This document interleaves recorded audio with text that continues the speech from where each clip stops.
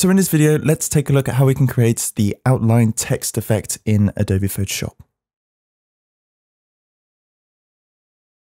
So I have Photoshop open, and it's actually much easier to create this effect than you might think. What we're going to do is go to the text tool or the type tool in the left-hand toolbar here.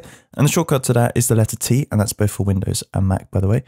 So if you just quickly select that, then let's just press once on our left mouse key anywhere on our canvas, and that will create a title header. So I'm just going to quickly rename this text.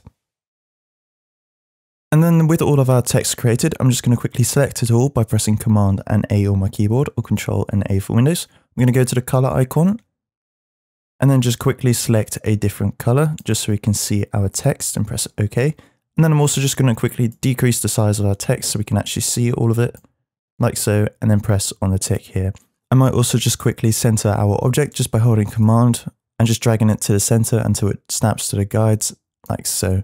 If you can't see the guides, just press Command and H on your keyboard, or Ctrl and H. So next, all we have to do is actually go to the layer itself on the layers panel. So as you can see, we've got our text object here. Just double click with your left mouse button, and this will bring up the layer style options. Now next, what we have to do is make sure there's a tick next to stroke. Now in order to actually see the effects that we can change for the stroke option, you've actually got to make sure that the selection is on stroke too. So if you've got it ticked and you can't actually see these options, just make sure you press on the word stroke. And basically what stroke does is it applies a border to the edges of our object. So in this case, it's a text object, but it could be any standard layer type. So these parameters here basically allow us to customize our stroke. So for example, we can select the color here. So I could, for example, go bright red, and now you can actually see the stroke itself. I'll just press OK on that. So you can change the size of the stroke, and this is basically calculated in pixels. So what's the width of our stroke at any point? So at the moment it is 4 pixels, but if I increase that using the slider, as you can see, the stroke increases in size, and I can go the other way until it actually reaches 1, where it's at its smallest. I'm just going to leave it somewhere around 5. Next, we can choose where our stroke is actually positioned. So at the moment it's positioned outside of our layer, but we can actually also change that to, for example, inside, in which case it will actually add it to the inside of our layer. Or the other option is to center it, but it's taking a bit of both. So I'm just going to leave it on center for now. The blending mode is just like blending modes with layers, so you can select any blending mode for the stroke specifically if that's what you're after. And the opacity is obviously the transparency of our stroke. So obviously 100% you can see it very clearly, and 0 is it's fully transparent. So I'm just going to leave it at 100%. Now that we've customized our stroke, so this is essentially the outline, so make sure you've styled it correctly to how you want your outline to appear.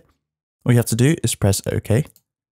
And then the final thing we have to do is actually get rid of the white spaces between our outline.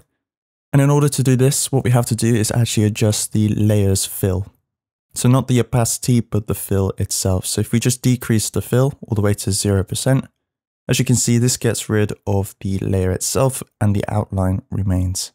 So as you can see, that's a really quick way to be able to create the outline text effect in Adobe Photoshop by adding a stroke that creates the outline and then getting rid of the fill so you can't actually see any of the layer within the confinements of our outline itself. Obviously, the great thing is this applies to all layer types, so including text objects, so we can actually go ahead and change our text at any point and still keep the effect on. If you're interested in learning how you can actually draw patterns in Adobe Photoshop, then do check out the video in the top right hand corner of the end screen. Do remember to leave a like on this video if you enjoyed the content, and also do subscribe to the channel if you're interested in seeing more Photoshop content.